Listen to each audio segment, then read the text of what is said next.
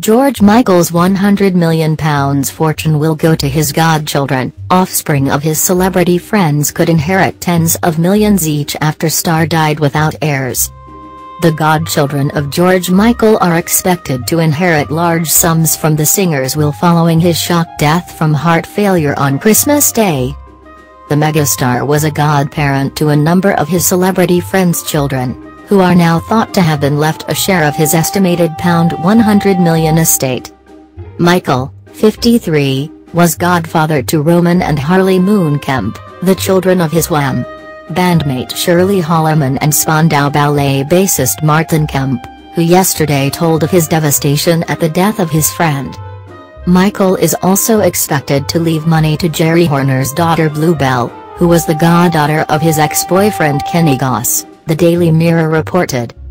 The star was a long-term supporter of a number of charities, including Childline, the Terrence Higgins Trust and Macmillan Cancer Support, who could also be bequeathed large sums.